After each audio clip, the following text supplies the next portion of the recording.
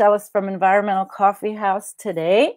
And actually, I've got this article that I found that I kind of like. It's different, but it gives us this idea that maybe we can get things done on a local level. I talk about that politically, that trickle up is where it's at. I say that we really need to look at in our own backyards. And Kelly's joined us. Hi, Kelly. Hi, thanks for joining. But it's a long one, and I'm going to get started because I thought that this was an awesome sort of a pick-me-up, but I don't know if you could call it a pick-me-up or not. But let's go for this because it's so easy. We talk about, a lot of times we talk about all the things that are horrible all over, fires, floods, droughts, all of this. This guy, Roy Morrison, wrote this article called Climate Truth, 7 Key Numbers for Sustainability and Local Action. And he writes for Global Research Canada. We use Global Research. We use this one. One could say in a way that this article kind of has a lot of hopium, but I'm going to go with this because I feel that it is never over until it's over, and it ain't over yet. No matter what we're seeing, we still live somewhere and we still have work to do. So let's get going on this one. He starts out, he says, local action on climate is both an essential and available path for ecological transformation. Local action does not require permission from Washington or from Paris. Action overcomes despair. Local action and planning for sustainability is essential to mitigate the consequences of emergency climate catastrophe and chart the path for a transition to a sustainable ecological civilization. Now, a lot of people would say that's bull. There's nothing sustainable. There's nothing that's going to work. There's nothing, negative. I can't do that, because as long as I'm breathing, I can't do it. And that's why I kind of like this article. Plus, it's very interesting. He talks about 7 simple numbers with global consequences can help guide local action and the pursuit of crucial ecological goals. They will serve as co-evolutionary force with global geophysical impact. Life on Earth has meant life's co-evolution with the biosphere. For instance, creating the oxygen atmosphere and maintaining just enough carbon dioxide to keep the planet not too hot and not too cold. Coevolution is the strongest survival factor. It is sustainability in action, the driving force behind life's ability to withstand periodic mass extinctions and once again thrive. I don't know if we're going to make it or not. I'm not a prognosticator, but as Michael says here, nothing is impossible. Hey, Jennifer's joined us. Hi, Jennifer. How nice. Jennifer Hines, this is great. Okay, so he goes on to say that self-conscious human activity has been able to pour enormous amounts of carbon dioxide and other greenhouse gases into the atmosphere, changing the climate. Now it is our time to self-consciously not only stop carbon dioxide pollution, but to remove and sequester carbon in land and ocean biomass and into soil, which is the big school of thinking on one side, and in science that's been researched. Our local responsibility with healing global consequence is to both slash greenhouse gas emissions and to remove carbon dioxide by soil building, tree planting, and a new global aquaculture producing enormous amounts of kelp and algae in the oceans to pull many gigatons of carbon dioxide from the atmosphere.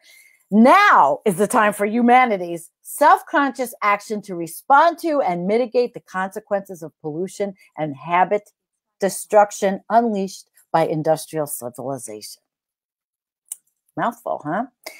The issue on the table is not to figure out how to how close to catastrophe we can get without upsetting the polluters, but to make a 180-degree turn from catastrophe and work toward both slashing carbon dioxide emissions at least 80% or more by 2040, and at the same time sequester many gigatons of carbon in soil and biomass through an exercise in global cooling. This will be policy and investment basis for turning from business and pollution as usual to building an ecological civilization. This person is very positive. You know, a lot of the things I read says that they say that, like the article, the thing we put up on our page with the 1973 video, that a computer in one of the universities predicted that we would be extinct by 2040, exactly for the reasons that we're doing things now. Of course, none of us want to think that way. Of course not. So that's why this article gives us something else to think about. It, besides ourselves and our despair and our misery, it talks about doing things for the betterment of where we are. An ecological civilization will be one that nurtures and maintains the balance of the ecosphere with the intention of persisting on geological timescales. Millions and millions of years, human actions needs to attempt to reduce atmospheric carbon and ocean acidity from dissolved carbon dioxide become carbonic acid to pre-industrial levels. Maybe he's 20 to 30 years too late. I don't know. For this to happen, economic growth must mean ecological improvement and the regeneration of ecosystems and the biosphere, and a global convergence upon sustainable and just norms for all. The context of this is the global adoption of efficient renewable resource to replace fossil and nuclear fuels, installation of an ecological productive infrastructure, ecological agriculture, forestry, aquaculture, and the pursuit of social and ecological justice. That's a mouthful. And, it just sounds utopian, especially with the political situation in the United States, the United States. Okay, so this is a very aggressive economic growth and investment strategy that benefits everyone, that makes ecological conduct, social and ecological justice the basis for new ecological market rules and an ecological definition of fiduciary responsibility. This is a plan to end global poverty, replace a war system with a peace system. This is based on the common pursuit of self-interest and building an ecological global civilization that will be richer, greener, more peaceful, fairer, healthier, and sustainable. It's a dream. Renewable resources are already replacing fossil fuels at an astounding and accelerating pace. Fossil fuels in the ground, as well as both fossil fuel and nuclear plants, are rapidly becoming stranded assets. Even Saudi Arabia is working to building a renewable economy. The issues we need to address are the nature of new market rules to accelerate this process and to support the distributed and fair ownership of assets in the efficient, renewable, and zero pollution, zero waste future that I will discuss in further detail in future articles. All right, so this guy is setting out something. There's nothing wrong with doing that. There's nothing wrong in setting out solutions, even when there are so many saying that there are no solutions, that we can't go forward. We're going to be extinct. It doesn't matter. We're not. So we need to do what we can do. That's how I feel, upward and onward. And I know what's going on. I know how awful it is. I don't think we're going to have a blue ocean event this year. That is something I read on Torstein Vidal's blog. Any of the Arctic people are not calling for that. So it just gives us a little more time to maybe try to do something through political change and listen to someone like this guy. Let's say hello to a couple of people. Michael says, right now, this country is run by the devil. It's run by some icky people. Hi, sweetie. Hi, Carol. So nice to have you guys here because I totally didn't plan this, but I did read this yesterday, and I've wanted to do this, but I have a very busy household because we're having a party. All right. So the bottom line is that the reduction of carbon dioxide to a sustainable 3 tons per person per year level, combined with 3 tons of sequestration per person per year and rising, is a recipe for an ecological global growth system that restores ecosystems, slashes pollution, depletion, and ecological damage, and is predicated on the common pursuit of social and ecological justice, which I believe has to be the cornerstone of every political candidate, because yeah, we want single payer, we want all the good things in the United States, we want what other countries have for their people, we do, but if we do not change this uber capitalistic society to be an ecologically thinking society, we'll never get to where this guy is talking about.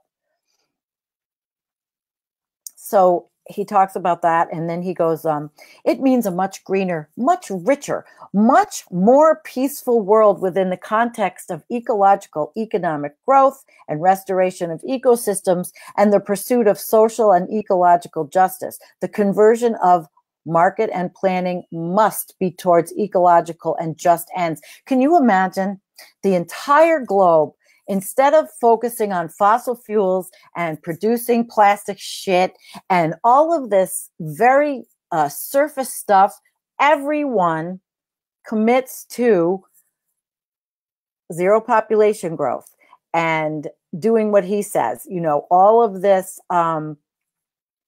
getting rid of, changing everything about us. He says it's an enormous job in the aggregate, but we just have to focus on the here and now and a rather simple series of steps. 7 simple numbers can help guide our path forward. So number 1, he talks 21 gigatons of carbon dioxide emissions a year. 21 gigatons a year. That's 21 billion metric tons. That's roughly the amount of carbon dioxide that the biosphere can handle and maintain the concentration of carbon relatively consistent and keep our climate in the gridlock zone.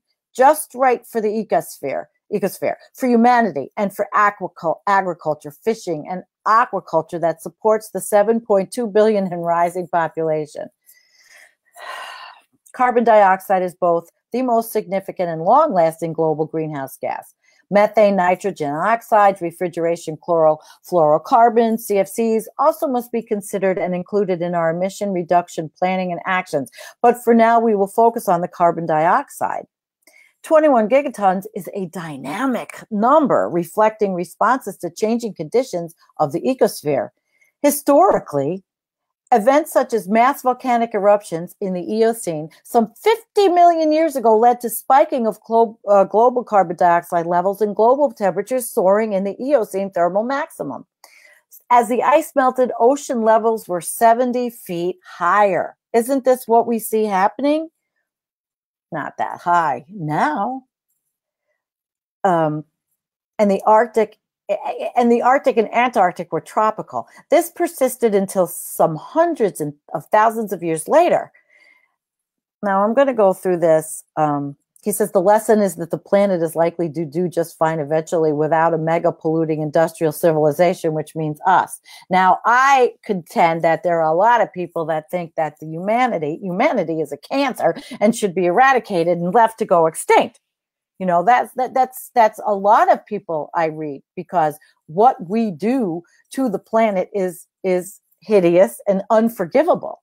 It really is. But then on the other side, there are a lot of beautiful people, and we wouldn't have gotten to some of the milestones that we've reached as a species without people that have a heart, without people that see the goodness, without people that are not driven by just mere greed. Number 2, he says 3 tons of carbon dioxide equivalents per person per year. This is a really long article, so I'm just going to pick out a couple of things. He says, unfortunately, for big polluters like the U.S., the average carbon dioxide output per person is almost 17 tons of carbon dioxide per person per year. Now, that is far above the global average of, let's see, the global average, I lost myself, of 7.5 tons of carbon per person per year. In a poor country like Mali, carbon dioxide emissions per person per year are only, wow, 1.1 ton. Italy, 5.3 tons and falling. India, 1.7 tons and rising. And I'll talk about that in a second. China, 7.5 tons and rising. Australia, 15.4 tons, slightly rising. The reason why is because countries want to be modernized. They think that by modernizing that they will be happier, but modernizing comes from the use of fossil fuels. And the renewed use of coal in the United States. I read an article today about in Atlantic about the coal miners in Alabama, and they are going to be selling to China. So Karen says that's because we keep buying stuff. Yeah, we are spoiled. I am spoiled, like getting ready for a party. Oh my God. It was insane just shopping for all the stuff. I bought everything I could. I spent a lot more, but everything is compostable, industrially compostable, or it's all plant-based made, the cups, everything. And everybody gets one cup and puts their name on it. I wish all of you could come to this party because it's the last one I'm ever giving. I'm never doing this again. I have been in such pain, guys, from lifting and doing, I'm healing from neck surgery. It's 9 weeks and I can't stop myself because there's a lot to do. It is what it is.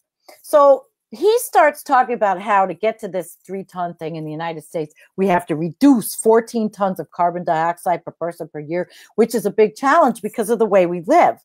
But if we had a mindset to just do it, just politically, if we had the political will to teach children in schools and just change our whole way of thinking in this country, it would definitely go to a lot of the other countries. But we are so messed up. I mean, so messed up politically. It's so hard to see what this article is saying. It's hard to see it in action because of how messed up we are politically. I mean, we can't even, in the United States, we can't even verify our elections properly. We can't even know that they're not hacked. So we'll still be controlled by an elite oligarchy that really is pulling the strings and is going to drill and do every last drop they can until we just don't have anything left in the ground. So he goes on and he talks about that how much oil and gas is burnt, releasing 50 billion tons of carbon dioxide pollution. And I will put the link up, I promise.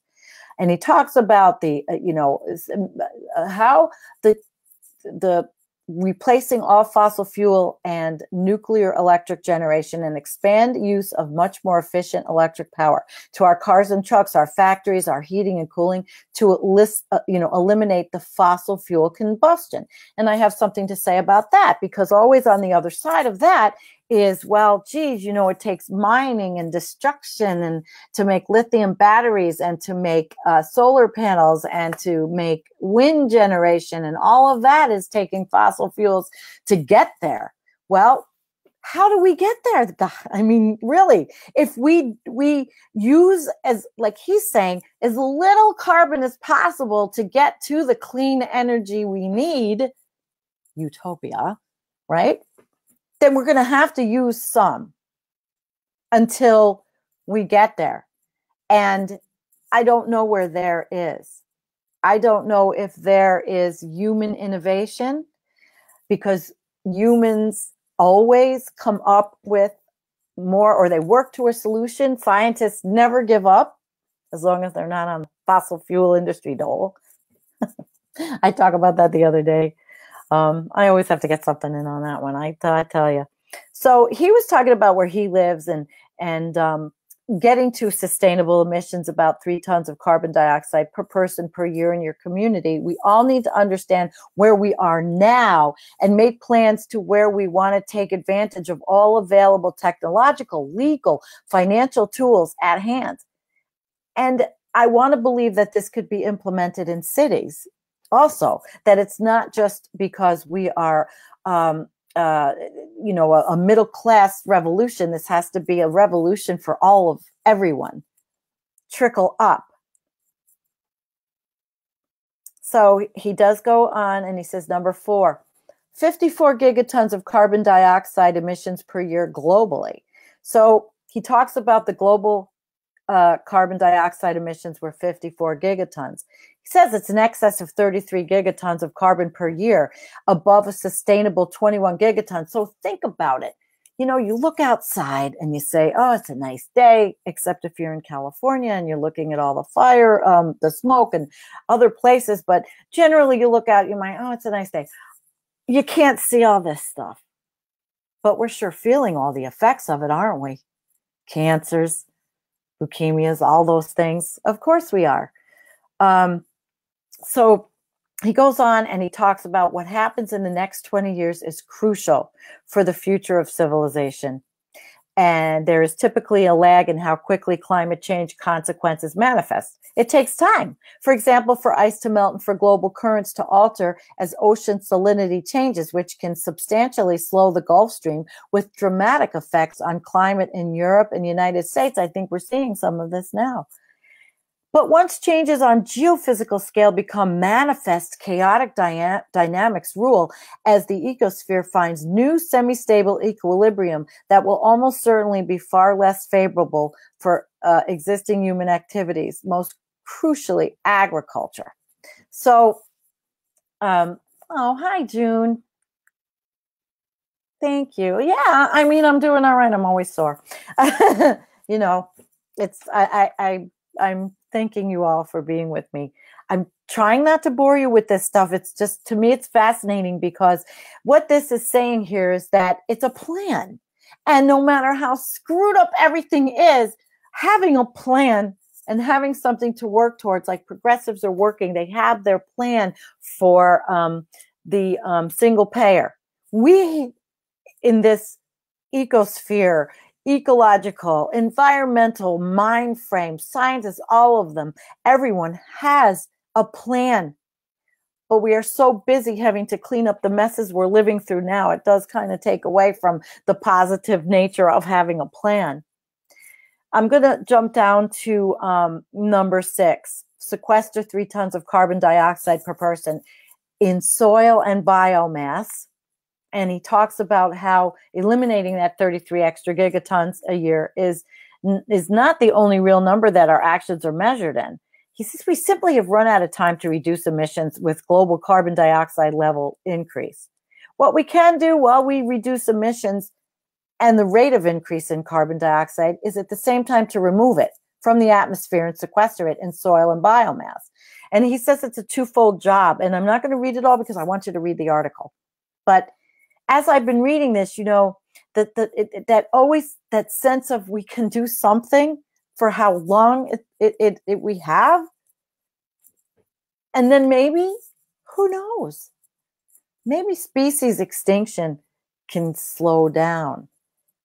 But it's such a huge political shift. We have such a fight against this fascist stuff, this fascist takeover that seems to be happening, but I don't want to go there. I want to go to number 7. And he has 8 4-year plans for global ecological transformation, 2018 to 2040. It's a business plan for our future. Starting with local town, city, or neighborhood carbon inventory, we can start to make comprehensive plans for reducing carbon emissions to the 3 tons of carbon per person and declining through an efficient renewable energy transformation, removing atmospheric carbon and sequestering in soil and biomass at rates of 3 tons per person, mitigation plans for climate change consequences, and ecological economic development to make the productive investments for renewable energy transformation and for industry, agriculture, forestry that will make economic growth mean ecological improvement. And these should be conducted on the basis of goal setting and back planning from reaching ultimate goals and concrete steps, technically, physically, financially, regulatory, and educationally needed to get from here to there. He's in Canada. We're in the United States. Both countries need to radically change. Ontario just voted in a super right-wing guy who is Trumpian. You know, these people don't believe in climate change. They don't believe that any of this means anything. They believe that the gigatons that we are putting in the air are somehow good for plants. So even though this article is, it kind of, you know, you could say it's pie in the sky, but somebody's got a plan. We can't just sit back and say, let it all go. We're going to just say, hell with it. It's too late. How can we be like that?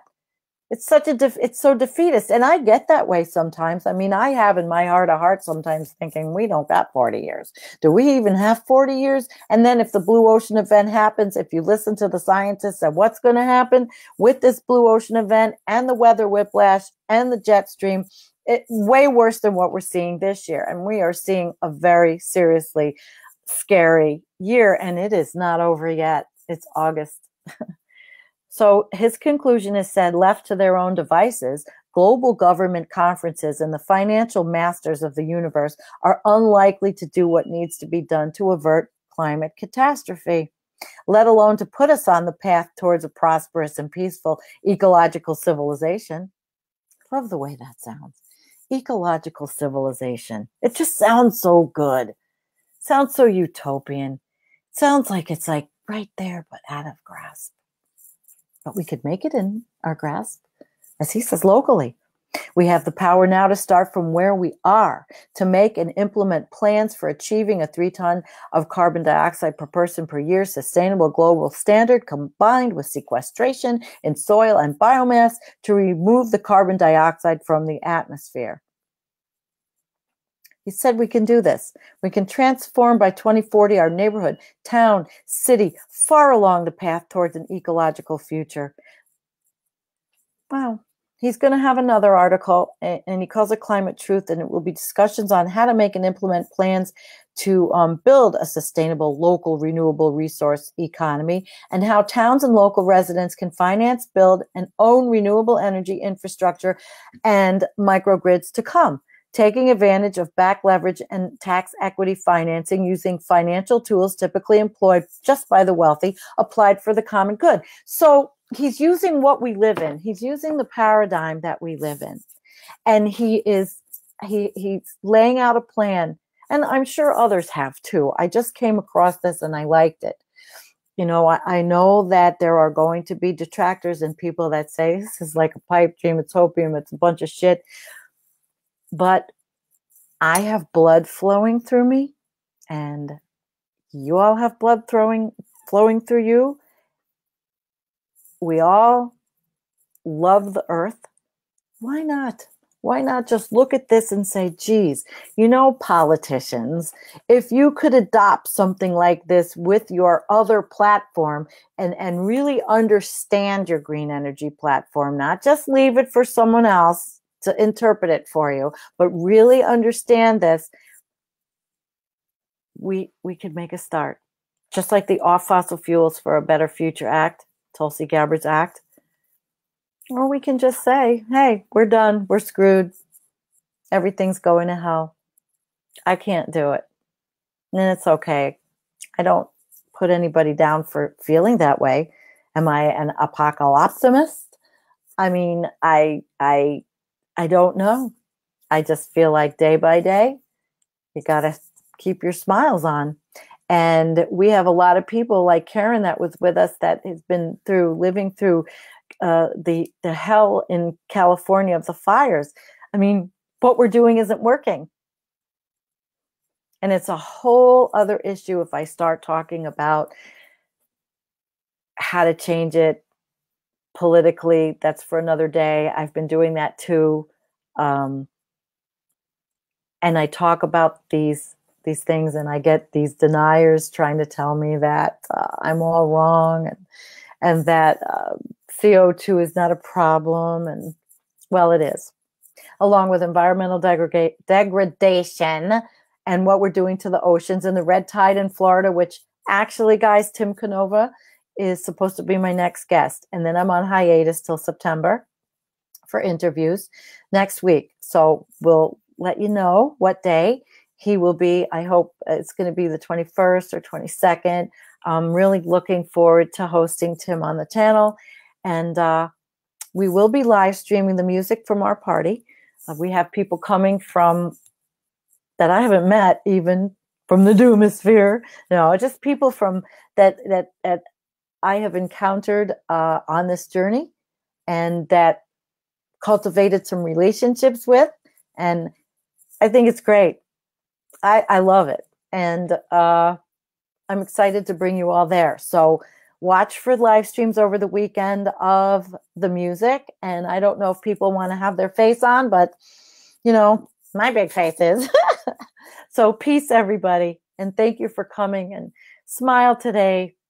I know the news is always tough to look at on the Environmental Coffee House page, but we gotta have a plan. And I like to believe that this is somewhat of a start. So I'm going to watch and bring him. Maybe I could even get him on. Have a great day, everybody. Peace.